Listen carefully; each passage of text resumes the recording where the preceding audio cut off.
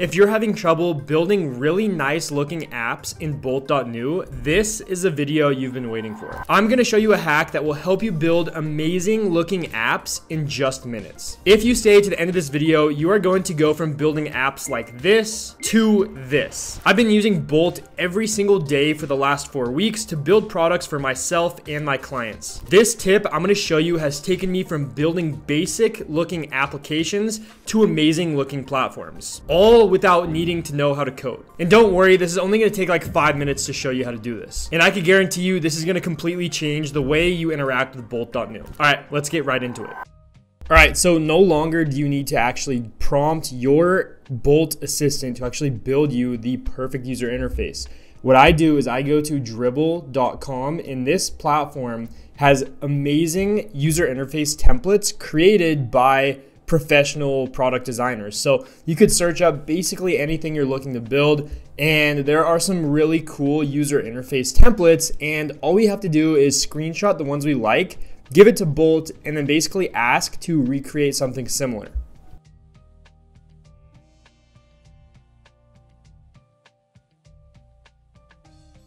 All right, so now I'm inside of Bolt, and I actually found a really cool user interface I like for a note-taking app. As you can see here, I got this on Dribbble, and now I'm gonna copy and paste, I'm gonna screenshot this, feed it over to Bolt, and then proceed with my prompt.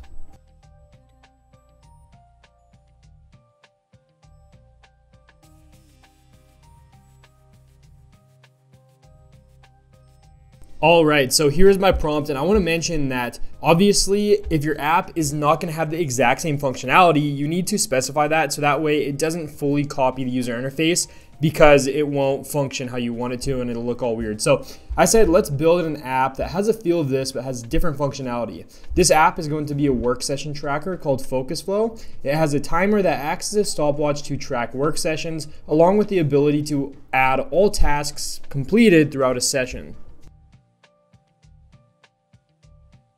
Bolt now is writing the code. Let's give it a second and see the initial prototype that it actually gives us. And as you can see, it actually gives us an error here. So I'm gonna type in here that there's an error in the preview section.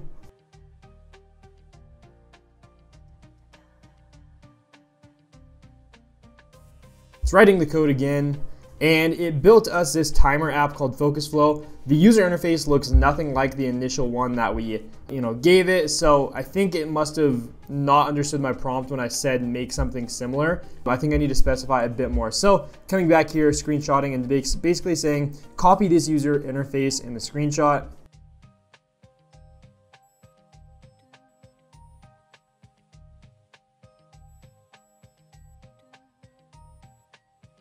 All right, so here we go. It actually made a very good copy of this application. You can see we have the left-hand menu, we have Good Morning Amanda, we have the tasks, we have the time tracker, and we have the activity. That all looks pretty cool, honestly. So obviously we need to change up the layout of this. It looks like some of the text and the buttons aren't fitting properly on these cards on this app. So I'm coming over to Bolt and saying the layout of the timer looks weird. It doesn't fully fit on the screen, just to fix this and make this work properly.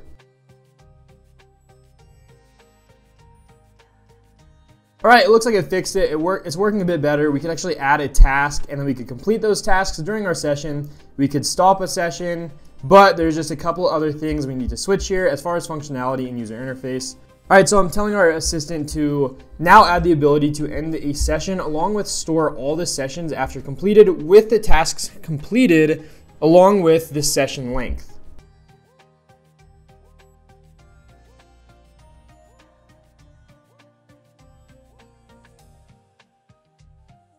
All right, so it actually built us this, and again, the time tracker looks a bit odd, so I'm actually telling our Bolt assistant that it looks a bit odd, maybe add it on its own row, and that way it could stretch out and not be crammed.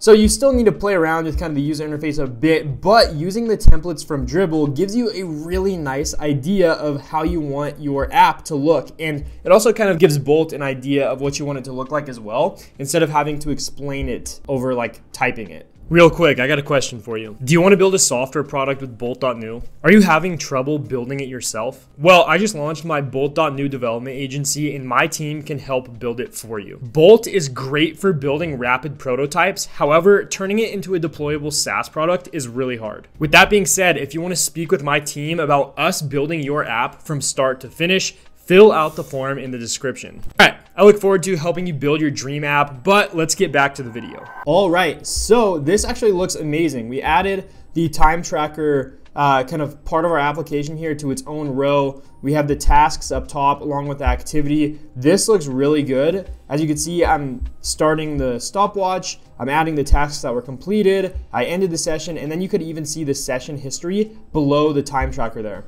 Let's go back to Dribbble and just look at the user interface and see if there's anything else we want to emulate on our application.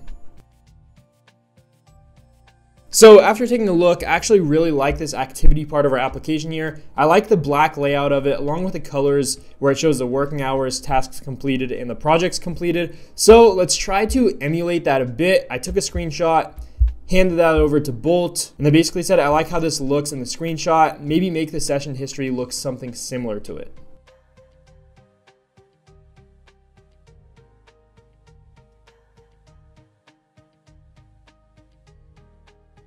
Boom, there we go. Looks like it now changed the session history to black.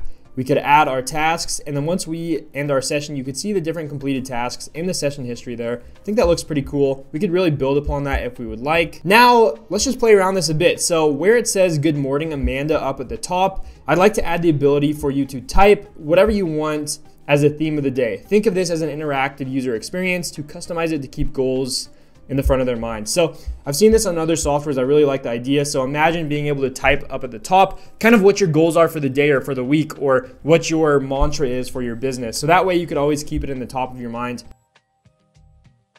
Going ahead, writing the code. I honestly love Bolt. Every time I play around with this application, I'm just blown away at how good it is. So it looks like underneath that, we could actually add what is our focus for today. Right here, I'm writing content equals leverage, just to keep that in the top of my mind if I don't feel like creating content.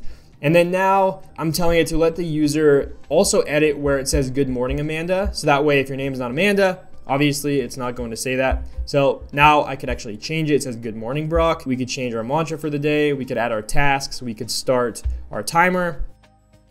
There we go. Once we end a session, you could see the session history below. This all looks amazing.